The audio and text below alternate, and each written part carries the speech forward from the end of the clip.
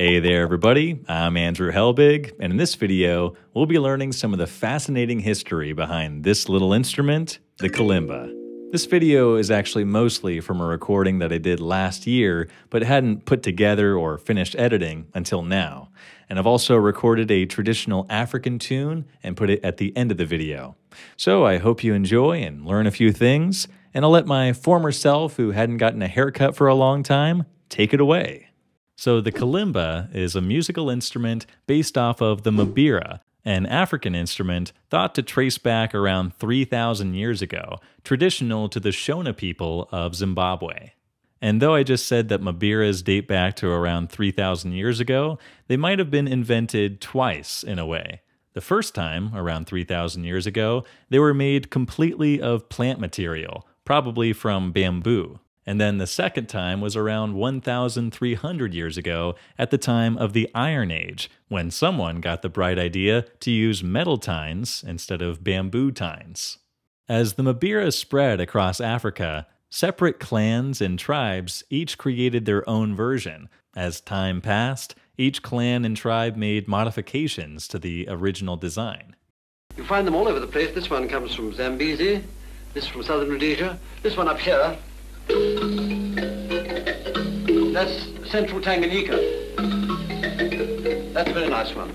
This little fellow here, that's Nyasaland's got a very sweet tone. That's a particularly sweet tone little one, I only got it last year.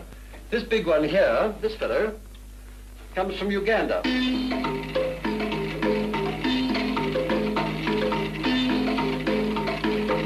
He's the grandfather of the lot. The kalimba consists of a wooden board with staggered metal tines attached, which is played by holding the instrument in the hands and plucking the tines with the thumbs, and possibly other fingers. And for that reason, kalimbas are also called thumb pianos. Musicologists classify the kalimba and other closely related instruments as lamellophones, coming from the Greek words lamella, meaning small metal plate, and phone, meaning sound. Unlike stringed instruments or air column instruments like flutes, the overtones of a plucked lamella are inharmonic, giving the kalimba a characteristic sound. The inharmonic overtones are strongest in the attack and die out rather quickly, leaving an almost pure tone. And when a tine is plucked, the adjacent tines also create secondary vibrations that increase the harmonic complexity of an individual note.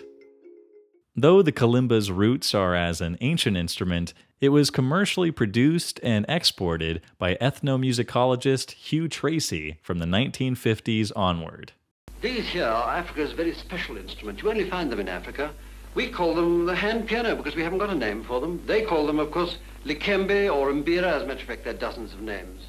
Hugh Tracey was largely responsible for popularizing the kalimba outside of Africa. He and his wife collected and archived different music from southern and central Africa.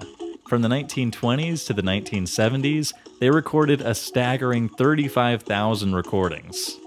In his efforts to spread awareness of Africa's vast musical heritage, he created an adaptation of the mbira, known as the kalimba.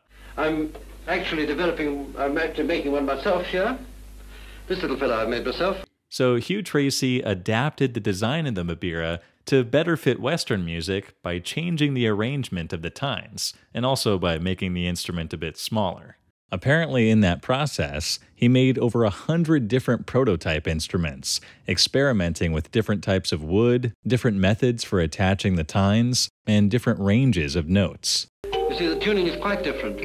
These have all sorts of tunings, pentatonic tunings, 5-note, 6-note, 7-note tunings, all different according to tribes, and they don't sound anything like ours. You see, that's quite English, you might say.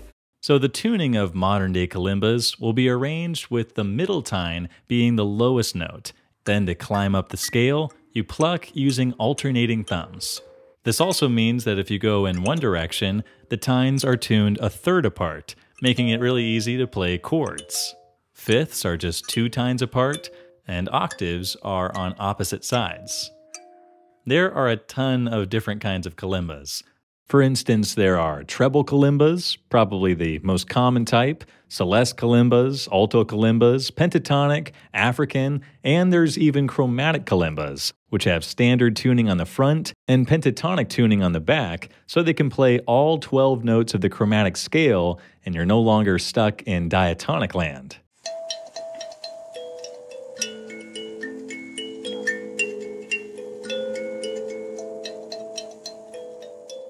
Beyond there being a ton of different designs of kalimbas themselves, you can do other things to affect the sound. For example, you can add some buzzers to your kalimba by either attaching them to the tines or to the body itself to give each note a kind of rattling sound. And you might notice that rattly sound, well, that's the voice of the ancestral spirits coming through your kalimba. This buzzing kind of sound is very characteristic of traditional African music. It's kind of like the OG distortion pedal. Listen to this mbira, which has its buzz coming from some bottle caps attached to the body.